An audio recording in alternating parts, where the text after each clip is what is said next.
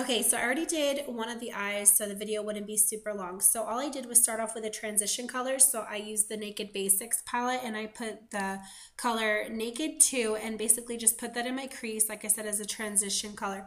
So I blended that out and then I took a crease brush and I took my Naked 3 palette and I put the color Darkside and started putting that in the outer corner and really working that into my crease. I'm just mainly focusing on blending, so I'll get the color that I really want, so there's no harsh lines, and like I said, just blend it out really, really well. And then I took the eye dust, which is by Jessie's Girl, and it's in this color Pixie Dust. It's a really pretty shimmery like silver glitter.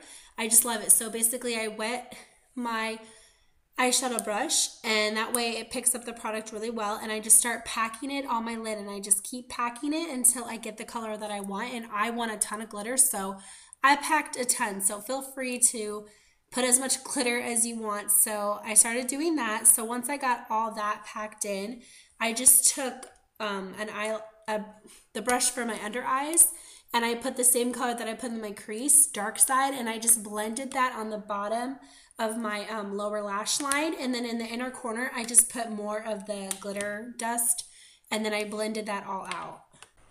And then just for a highlight on my brow bone, I took my Naked 3 palette again and put the color Strange.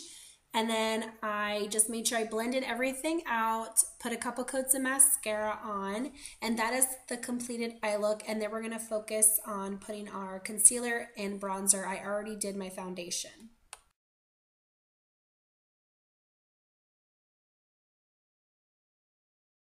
Okay, so then I took the Maybelline Instant Age Rewind Concealer. I did this as a concealer and kind of like a brightener.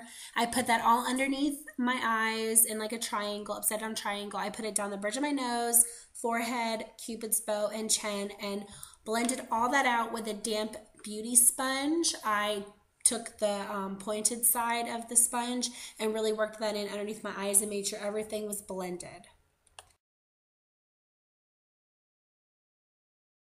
Then just to set the concealer so that it doesn't crease, I took my Rimmel Stay Matte pressed powder and put that all over my face and underneath my eyes. And then we're going to focus on bronzing. And yes, of course, I used my Anastasia Beverly Hills contour kit and I used all 3 bronzers.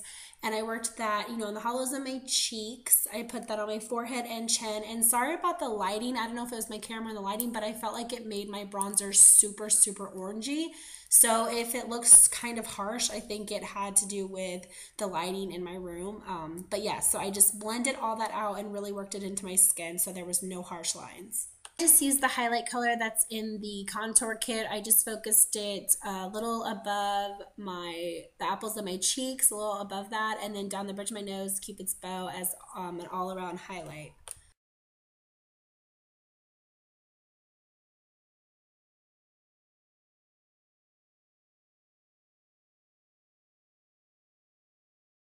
So I'm going to show you how to do an ombre lip. So basically I outlined my lips with a NYX lip pencil in the shade Red and just focused that, you know, around my lips, and then I filled it in. So I filled the entire lip in with the red lip pencil, and then what I did is after I put that on, I took this NYX vampy lipstick, and I believe it's in the shade Temptress. And what I did is I took a lip pencil and focused that on the bottom outer corner of my lips and the top outer corner of my lips and really blended that into the center of the lip, not all the way to the center, but a little bit in. So I made sure all that was blended out.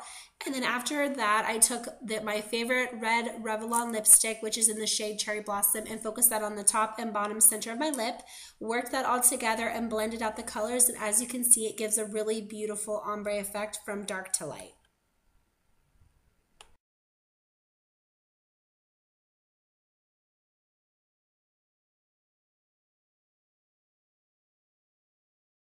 That is the completed look. I hope you guys enjoyed. I hope you give it a try. Please like and subscribe to my channel, and I'll see you guys next time.